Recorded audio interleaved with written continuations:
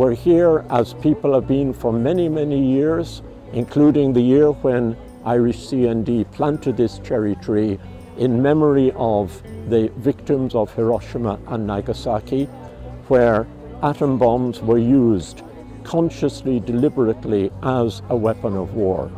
That's one of the things that led Ireland not only to embrace membership of the UN, but to be stalwarts and pioneers for nuclear disarmament within the UN, particularly led by Frank Aiken. And that's a legacy which is too much honoured verbally and increasingly diminished and dishonoured by the erosion of what Frank Aiken saw as the absolute crux of our foreign policy, Article 29, negotiation, international law, working with our so-called enemies to try to understand what the problem may be. And the erosion of that legacy, which has been taking place and against which that would take an enormous, a disastrous step if we were to say, now we're removing UN authority from Irish foreign policy. Of course the UN has problems due to the neglect of the UN and the, as it were, dalliance with NATO, a nuclear alliance. And what we need is to reform the UN, not to abandon it by dismantling the triple lock. We hope that one day all nuclear weapon states will no longer be nuclear weapon states. And to all the nuclear weapon states, whether represented here today or not, our message is the same as it is every year. We deplore your weapons of mass destruction. We deplore the vast sums of money that you spend in maintaining and developing and renewing those weapons and their weapons systems. We deplore the mindset of barbarism that considers it acceptable to threaten the use of weapons of indiscriminate destruction against humankind and against the global environment.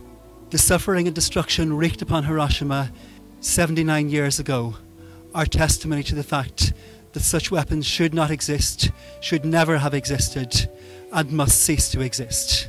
We also remember today the human cost on the millions of people who have suffered all over this planet because of the cost of the arms race, the billions of euro and dollars spent on development and on production. The people of the world have paid the ultimate price with hunger, poverty, homelessness, unemployment, and of course environmental degradation. While the big powers, on the other hand, have endless funding for militarism and the development of weapons such as nuclear weapons, while on the other hand slashing the budgets for building schools, hospitals, healthcare, housing and creating employment. It's very interesting not only that we have this wonderful cherry tree which has now grown so much, but that it was planted in 1980 by Irish CND.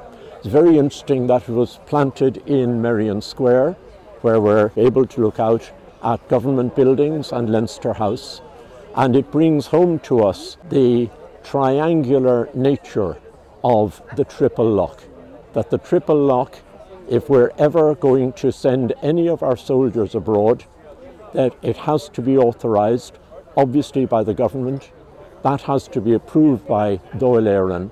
But in the first place, it must be on an exercise, a mission, an operation which is guided by genuine UN authority.